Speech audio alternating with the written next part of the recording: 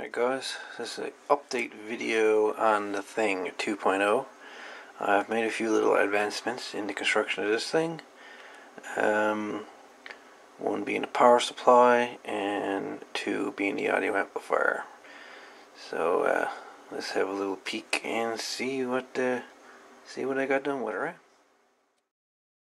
Alright, so here we go. So far this is what I've got done. I've got the power supply completely done right here, as well as the audio amplifier over here. I just got to wire it in to the speaker, and then the receiver transmitter. Basically what I've decided to go with, simply because I have a crystal, is 80 meters, and basically the frequency of the crystal is 3.579545. Which what they used to call years ago a color burst crystal, basically. Find them in old TVs and stuff, which is this one right there. So that's going to be the frequency for this thing, and so yeah. So the power supply, again, run it over really quick. We've got the hot that comes in here through the fuse, 2 amp fuse, back to the transformer. We have the neutral on this side, which comes over and switched by the switch in front, which goes back into the transformer. Then we get about 12 volts output, AC on the red and the blue, which goes into here, which dumps into the full wave bridge rectifier.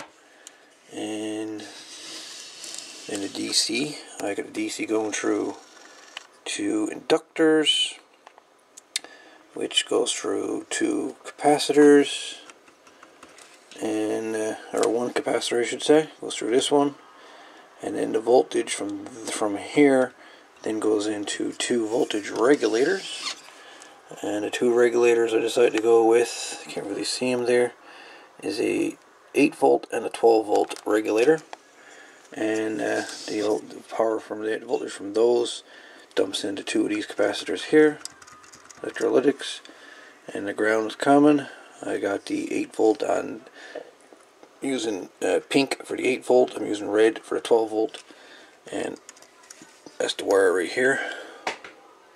Matches up with what comes after the regulators down there. So the audio amplifier I'm going to use from one I had made, running off a 9 volt battery, but obviously we keep running off the power supply when I get it done. And so basically you got 2 wires here. I still got to wire it up, but 2 wires down here is the input, the grey wire here being the output, and of course voltage there. And that's the audio amplifier, and that's going to feed this speaker here, which is 8 ohm, and it looks like, is it 5 watt? 0.5? It was like 0.5, 500 milliwatt maybe. So yeah, so the audio amp is going to feed the speaker, and power supply is going to feed the audio amp and the receiver transmitter. So basically that's where we're to with it. And so I'm just trying to decide now where I'm going to put transmitter. If I'm going to put transmitter in the center, up here probably, and then the receiver in the center, or what. That I'm still trying to decide. But so far that's where we're to, and of course that's the frequency this radio is going to be. How well this is going to turn out, I guess we'll soon find out. But anyways, she's going to be a 3.579545, or just we'll say 3.580. Close enough. And we'll use a tuning cap here to persuade the crystal to move a few hertz. I'm going to see if I can find a circuit that will allow me to use the crystal on receive and transmit. That's what I like this crystal to do. Use the same crystal for the receive as well as the transmit. That would be cool. But anyways, that's where she sits right now. And if anybody's got any good circuits out there to use for a receiver that can use 1 crystal for both receive and transmit, please post a link below. I would like to see the circuit. I'd like to be able to build that. And we'll, the way it's not so complicated. So the antenna switching, like I say, is going to be a antenna switcher, electronic switch I'm going to use for this.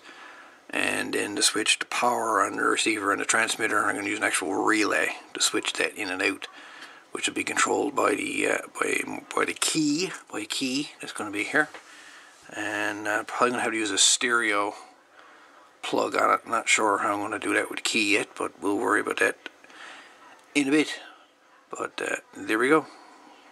So we get a fully regulated, fully filtered power supply that's completed, ready to go. Audio amplifier just needs to hook it up basically, and it's ready to go. So next video you'll see the audio amp completely wired in here, and the transmitter.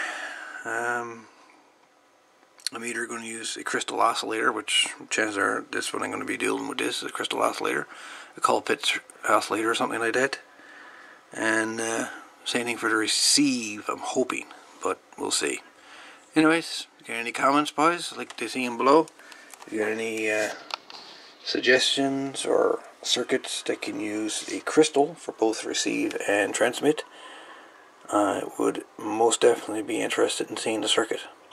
Anyways, thanks for watching, and we will catch you later. Serena 63, out.